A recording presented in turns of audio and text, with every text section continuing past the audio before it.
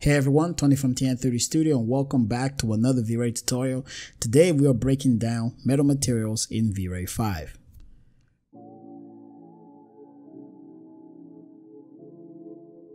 Metals, also known as conductive materials, include anything from stainless steels, aluminum, chrome, copper, and gold. So in this video we will learn how to create these basic metals and achieve some realistic results. This is also a complimentary video to the PBR material tutorial that's on the channel, so you want to be sure to watch that video for more useful tips.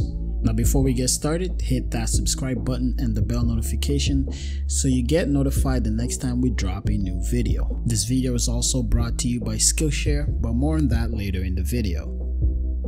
So let's start with polished metals as our base material. First, you want to create a new generic material. For our diffuse color or texture, this becomes the base color of our metal material. It is the main difference between creating a chrome, aluminum, brass, or gold. So for our example, we're going to set this color to gray. As for the refreshing color, this activates the reflection of every material and also enables the surface control, glossiness, and roughness. So here you want to set this color to white. You want to make sure that Fresnel is checked and also enable the IOR value. Now, metal materials have different IOR values. As a reference, I have a link in the description for this article in the Chaos Group website, which has the different IOR value for different metal materials. For this example, we're going to use the value for silver, which is 1.082. As for the metalness parameter, this is the on and off switch between metal and non-metal materials. As you know, metal materials will always have a metalness value of 1. As a result, the reflection color of the metal is defined by the color or texture in the diffuse parameter. Now looking at our preview, the reflection of our metal is almost too perfect. So let's use the reflection glossiness parameter and decrease it to 0.96 so that we can blur the reflections just a bit. And with those simple adjustments, those are the basic parameters needed to create polished metals. And by changing the diffuse with a color or texture, you can create the other types of common metals.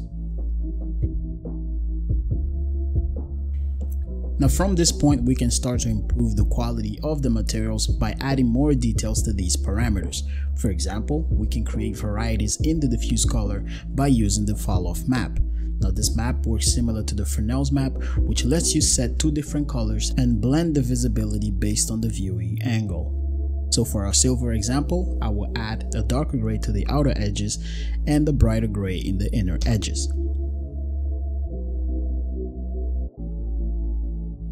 As you can see from our results, the effect can be very subtle, but definitely add more realism to the material.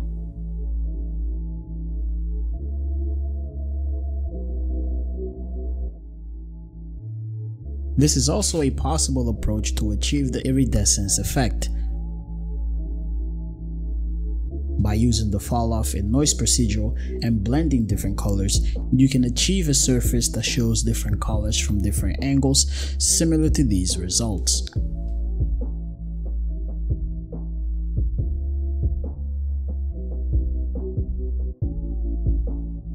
Next, we got anodized metals, and the easiest way to achieve this material is by adjusting the glossiness or roughness value. Now, the goal of this material is to have a highly reflective surface with blurred reflections. So here you can have a glossiness value between 0.5 to 0.7 to achieve these results.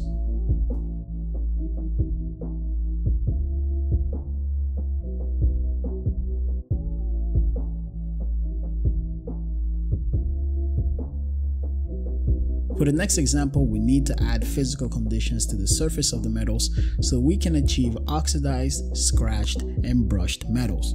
And for this, we can use reflections, bump, and displacement textures. So you can check sites like polygon.com, CC0 textures, SketchUp textures, or you can create your own. So I'll have a link in the description for these sites as well as the name of the textures used in this example. Now in your reflection settings, the glossiness and roughness not only control the sharpness of the reflection, but it's also a creative layer to add material imperfections.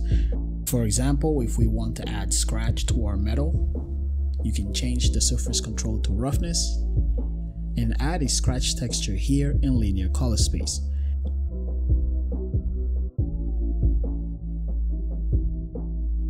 And also, to add more detail, you can also add a very subtle bump map to your material.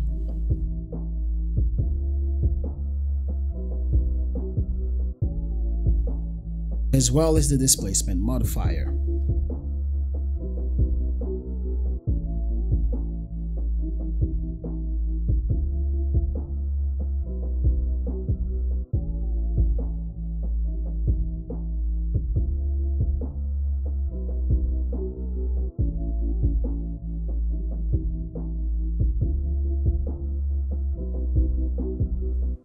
For the most part on these examples, I'm focused more on the basic metals such as silver, copper, and gold, and we're yet to use a diffuse texture. And because of that, we might run into some mapping issues like this, where your roughness texture renders incorrectly.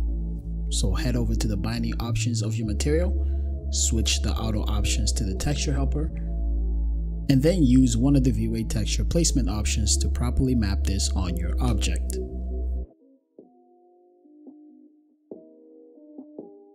Next, we're going to create a very basic brush metal material, so let's start by adjusting our reflections. Turn on your advanced settings, and let's expand the anisotropic settings. Now these parameters let you stretch and rotate the reflections to create that brushed effect. Now negative values are going to give you that vertical stretch, while positive values are going to give you the horizontal stretch based on the local axis. So I'll leave the default settings on and try a value of 0.8 for a horizontal stretch. And now that our reflections are stretching in the right direction, let's add a subtle bump map to enhance the brush details on the surface of the material.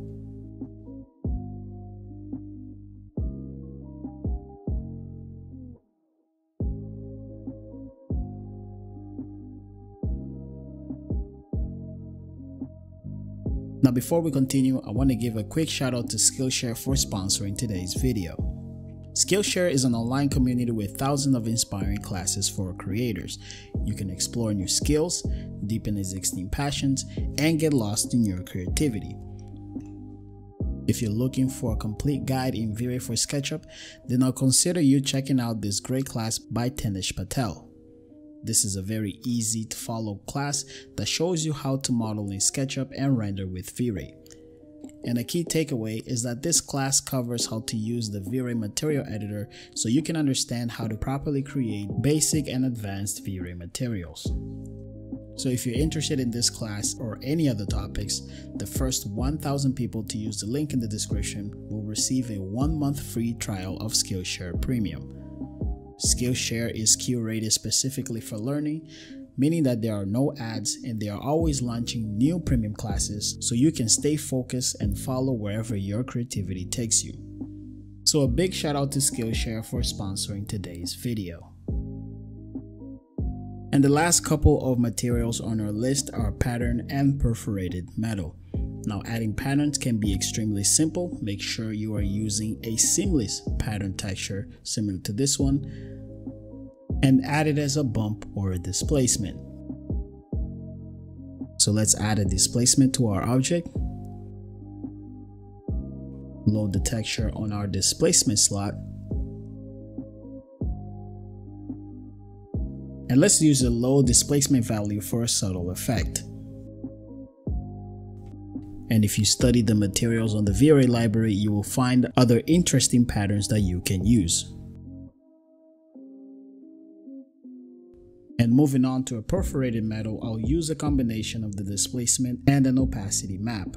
Notice how there's a subtle difference between the bump and the opacity, because bump or displacement is meant to add volume to the surface, while the opacity is meant to create a void in the surface. As such, the black values of this texture will render as transparent. So let's expand our opacity settings and load that texture here.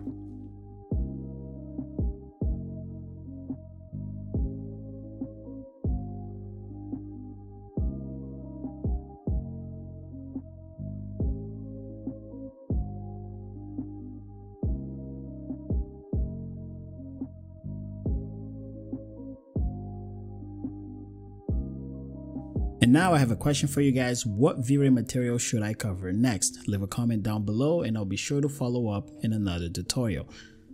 And make sure you are subscribed to the channel and turn notifications so you don't miss the next upload. Be sure to like and share, and I'll see you guys next time.